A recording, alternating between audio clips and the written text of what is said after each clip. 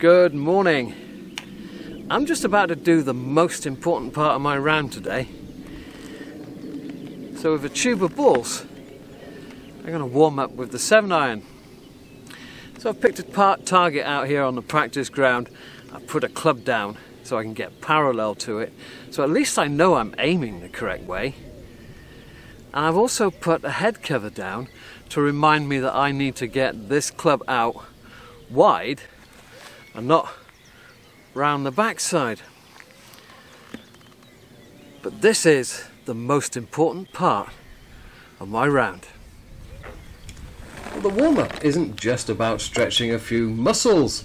It's about trying to find out what have we got today and making those very small corrections that we need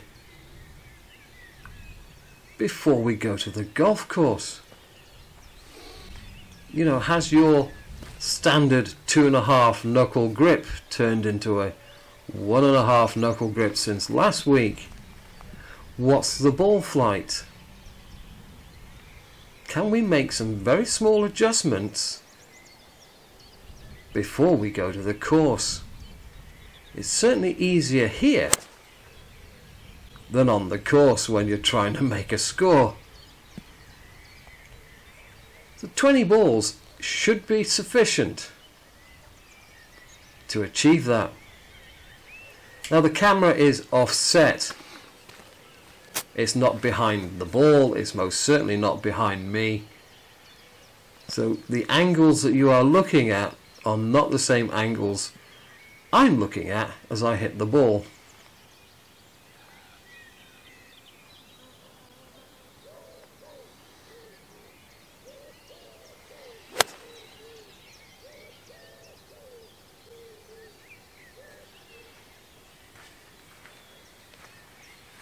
You notice I'm using a T-peg. Well, nowhere in the rules of golf or practice etiquette does it say you must make it as hard as possible for you. I'm more than happy to hit off a T-peg. I use a 7-iron because I'm confident with the club. The ball's going to go up, but it's straight-faced enough to show me side spin. If I start with a wedge and I'm coming over the top, adding loft, slicing it, all it's going to do is go higher. It's not going to show me the side spin. And we really do need to see that when we're warming up.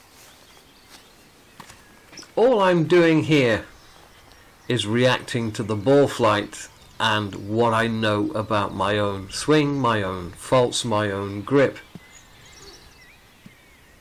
I'm making tiny adjustments here, as well as stretching out the muscles and getting a feel for the swing.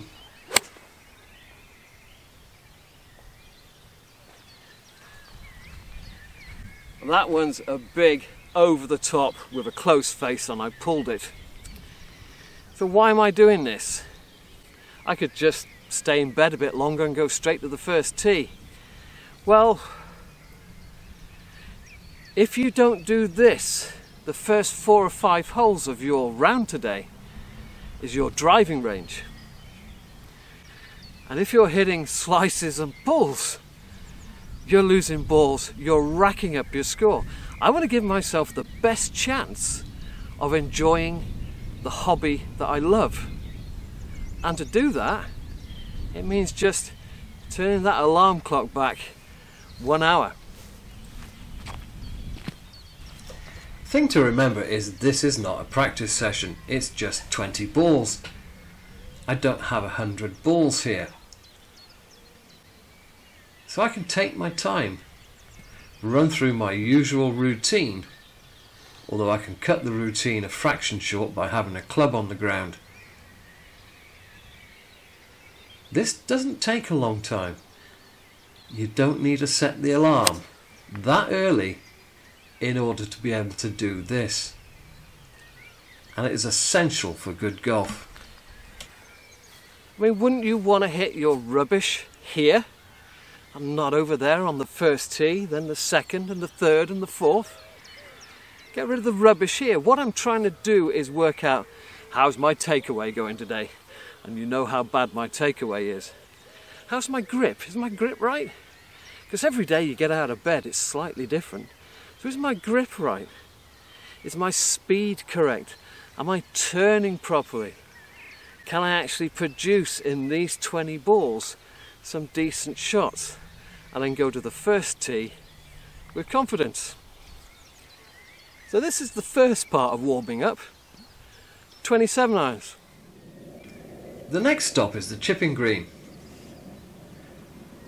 This time of year, when we've gone from a wet period now to a dry period and the greens are getting cut and rolled, everything's changed. So the first 4 balls are quite simply, how is it bouncing? Am I getting some spin? How far is it rolling out? And by observing, we can then adjust our feel. We can develop some feel. Now if you chip quite often, you don't need to hit many balls to be able to do that. It's only when you don't chip at all that you're going to have to do this a lot. I can spend 5 minutes round this green, and that is all I need to see what my feel is for the day. So now we've watched what the ball is doing, now we can pick a target to do it to and see if we've got it right. And all we're trying to do is roll it up there inside 4 feet, and that's the job done.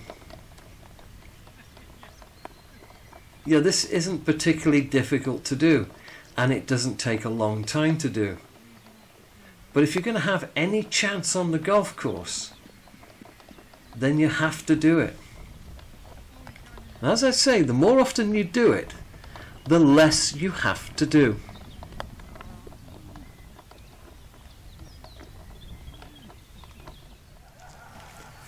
Now, while things are firming up, we need to see how the club interacts with the ground, especially a sand wedge where you've got more bounce on the bottom of it. So this is all I'm going to do. I'm going to feel what the back of the club is doing with the ground. By doing this, and I don't need to do a lot, I'll be prepared when I've got something like this out on the golf course. I know what's going to happen. I know how firm the ground is going to feel at impact. And even though I'm not particularly aiming at a flag here, I am looking to hit all of these about the same distance. And there we go, a nice little grouping.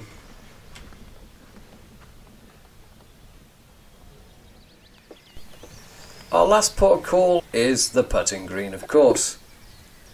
Get the flag out of the way. I measure off roughly a club and a grip, about 44 inches. So all I'm going to check is if I've got a decent speed for holing out and whether my stroke is a bit wobbly or not. If all of these go in, I got nothing to worry about. If I'm missing, then I'm going to have to work on it a bit.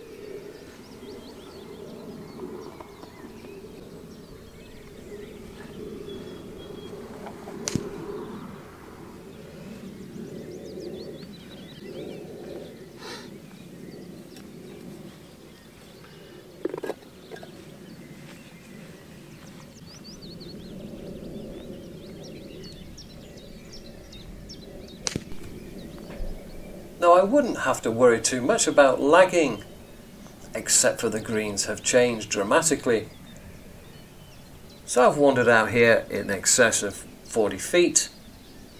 It's uphill, there's a hell of a lot of break on this. I'm not too worried about the break. All I'm looking to do is zone in on the speed of the green today. Then when I get out on the course, something like this won't bother me. Wow, there is a lot of break. I wasn't quite expecting that much. But it's the speed I'm more interested in. That's a little better.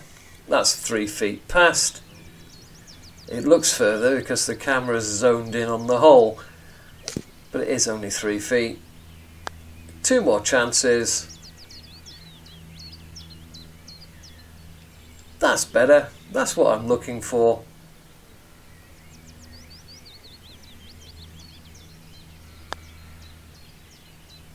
This warm-up has taken 40 minutes max. Now we're ready.